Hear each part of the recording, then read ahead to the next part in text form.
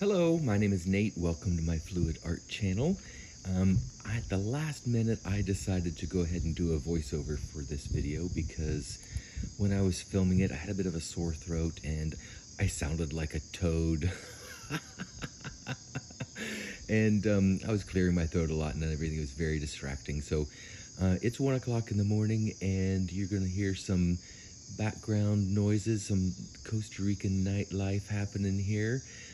But I think this will be much better than what I had before. So I will walk you through my colors. I am working with TriArt 24 karat gold and Amsterdam titanium white.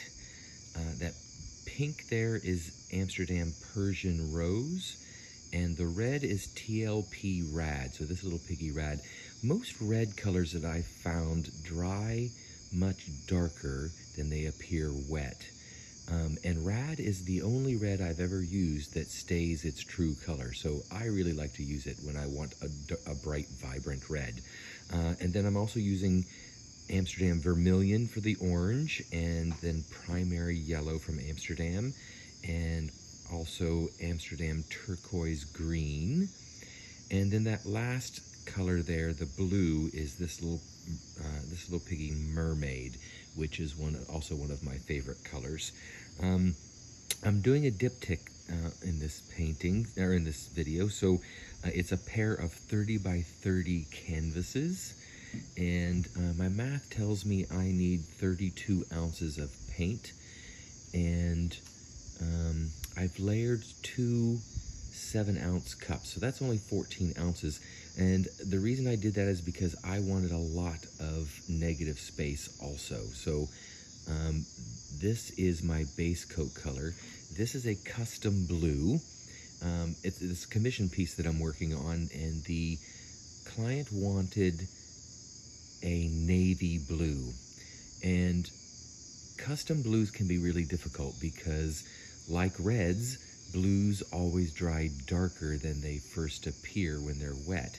So it takes a little bit of practice, and you kind of have to develop a feel for it. You just have to keep in mind that it's going to dry darker. So my base coat color here is primary cyan and brilliant blue, both from Amsterdam. And then I've shaded that down to try and tone it down a bit with some greenish blue. And you'll see in the dry results that it does dry much darker, and the client loves it, so I think I nailed it. Again, it just takes some practice, but you'll develop a feel for getting the right tone when you're doing that. And I like to tilt out my base coat before I pour my ribbons, because I want to make sure that when I pour my ribbons, they have a smooth surface to land on, so the lines don't get wonky. Another trick for getting clean lines also is to commit to the motion when you're pouring out the cup. You want to start off of the canvas or off of the base coat and go fairly quickly so that you don't end up with really wobbly lines. And so I've gotten down to the end of that first cup, and now I'm going to start on the second cup. I'm really doing this very intentionally, trying to distribute the colors in all areas of the canvas. So I didn't have any blues on that side, so I started in a different place. Oh, I love that pour right there. I love when the yellow, the orange, and that turquoise are in the same line together, like that one. Ooh, so pretty. And I decided at some point that I had enough of the warm colors that I didn't actually need to use this whole second cup. So yeah, I stop right there. And now I'm going to put down my flow extender. My flow extender is leftover paints, lots of blues and greens. I know there's some white in there because it appears a little gray, and some table scrapings also. And the flow extender's purpose really is just to allow my poured colors to glide and flow over the canvas without sticking to it. I want the dry canvas needs something to stick to it, and I'd rather it be, you know, a leftover paint than the colors that I want to leave at the end.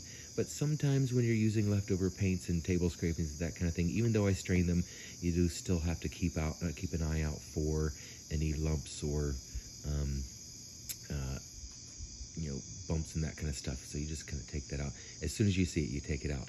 So a lot of this video is going to be sped up because doing these two canvases, these two large canvases, took me a little over an hour and a half to paint. And I don't want to make you watch an hour and a half of this. So I've left these first couple of tilts in real time so that you can see how slowly I'm moving the paint. My paint consistency is very thick. It's a mound on a mound on a mound. And I use that consistency because I want my lines to maintain their shape. But if I tilted too quickly, they would get really wonky very quickly. So I'm tilting out towards the corners and always remembering to take the weight of the paint back to the center before I change directions and go to another corner. And I'm not going over the edges. I really just want to spread this paint out a bit before I tilt to the corners, or before I tilt off of the edges. Again, trying to keep the lines and the color intensities the way they are. Tilting will give me lots of motion, but I don't want wonky lines, and I don't want these colors to bleed out too much into each other.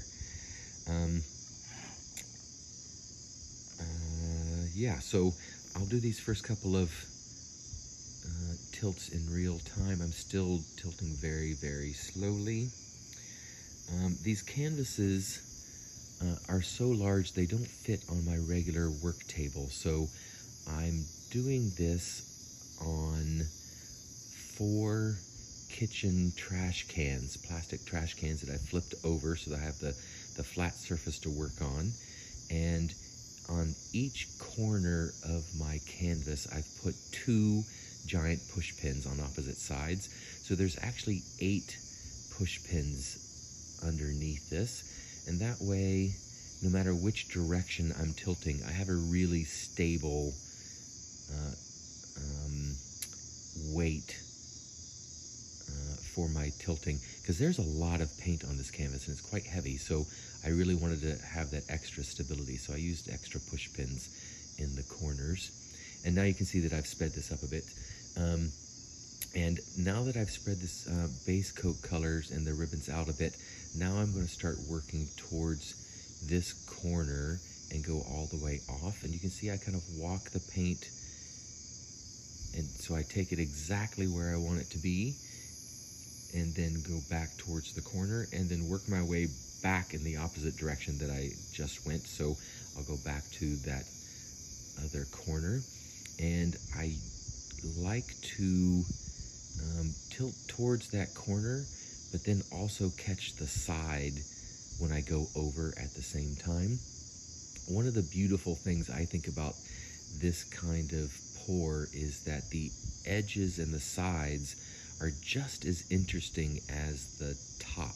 So you want to take that paint all the way over and tilt off enough paint so that it covers the entire side. And sometimes I go back and forth a little bit to make sure I've really covered those sides. And working on large canvases like this, you really want to use more paint than you think. It's better to tilt off a lot of paint than to try and stretch these paints to cover the canvas and not be able to choose your composition. So now I've gone off all of the sides, and I'm just going to tilt back and forth. I want to make sure that all of my edges are covered and all of my corners. And now I'm not really trying to lose any paint. I'm just putting those lines exactly where I want them. I want some chaos, but I want some structure. Oh, and it looks like I missed that one corner there, so I'm going to go back to that corner and take it off and make a couple more adjustments, and this one will be done. Yeah, so now I'm going to put on some music for you. Save my voice so I don't get a scratchy voice again. And yeah, so I'll put on some music for you so you can watch me do the second one, which is very sped up because it's exactly the same as the first one. I quite like this, and I know my client does too, so I'm very happy. So do those YouTube-y things and like and subscribe and leave a comment before you go, and go mix up some paints and be fearless.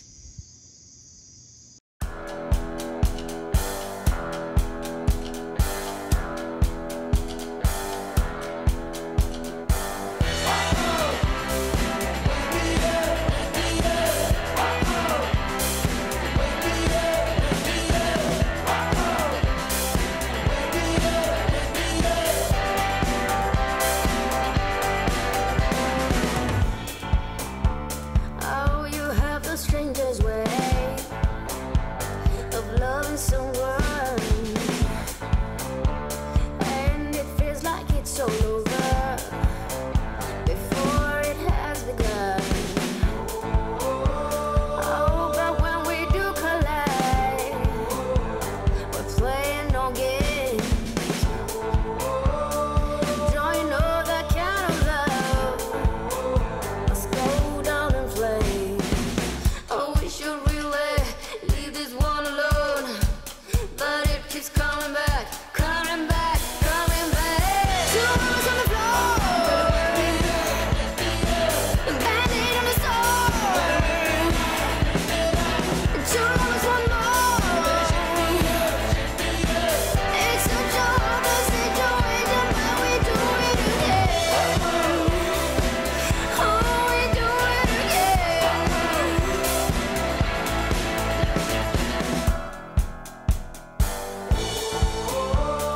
Say what normal people do. We're off and on like a light switch. You treat me like a punching bag. You better make it count. Oh, it's like the wise man said, the love is for no one. Love is a blind man who must be set free. 2 hours on the floor, bandit on the store, 2 hours, one more. It's such a hopeless situation, but we do it again. 2 hours on the floor, bandit on the store, 2 hours, one more. Oh, it's such a hopeless situation, but we do it again. We should really leave this one alone, but it keeps coming back, coming back, coming back. Oh, we should really leave this one alone, but it keeps coming back, coming back, coming back. 2 hours on the floor.